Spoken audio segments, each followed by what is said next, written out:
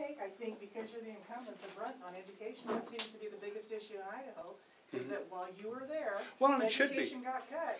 Education should be one of the larger issues in Idaho.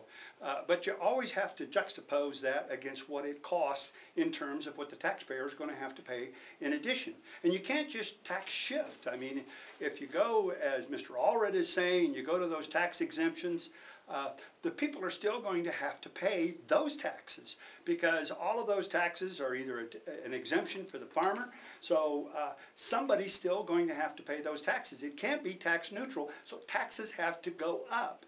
And what we endeavored to do was to spend every dollar that we possibly could from that general fund into education. So I believe that we fulfilled our constitutional requirement to support a thorough, free, uniform, and system of common public schools. Do you think for the next 77 days you are going to be on the defense over and over again about cutting education? No, listen, I don't know that I've been on the defense if I could get an editorial writer somewhere to say exactly what happens if we had overspent our money in the state of Idaho.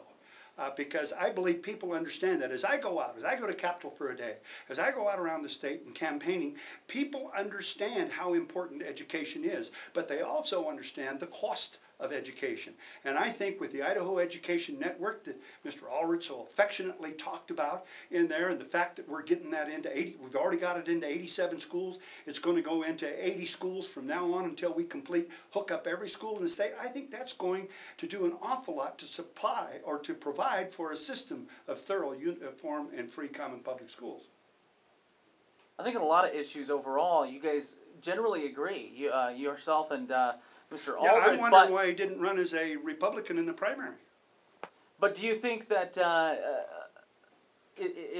problem is how to carry it all out? What's that? Well, of course it is. But how convenient that you can say, well, I'm going to ask 1,000 people in each legislative district what their opinion is, and then I'm going to follow their opinions. Well, we already have that in the state legislature. Each one of those people represent about 42,000 people, and those people sent them here, and that's what representative Republican form of government is all about. So we already have that. And I say again, so he's got 1,400 to 1,600 people in his clique that are going to get to have their input with government. What about the 1,500,000 others in the state of Idaho that should also have an input? You get that from the legislature. Okay, I think we're ready to switch now. Mr. Otter's going to come in. We've got a couple of newspaper reporters, Mr. Otter, who would like to get a little. What's that? Yeah, what's that? Editorial. Oh, that's yours. Yeah.